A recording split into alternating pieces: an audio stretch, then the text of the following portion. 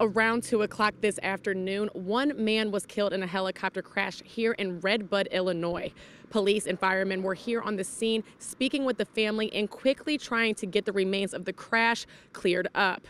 The family is obviously shaken up and has asked not to speak with any media regarding the incident. A close family friend did pull me aside and said they are all extremely saddened by the loss. The crash victim was the owner of EZ Self Storage and said to be in his 60s.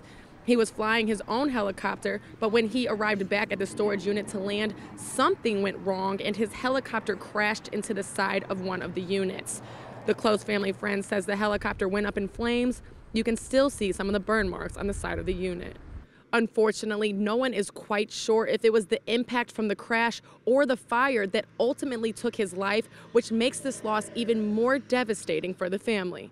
They've asked us to respect their space right now. Michaela McGee, News Nation, Red Bud, Illinois.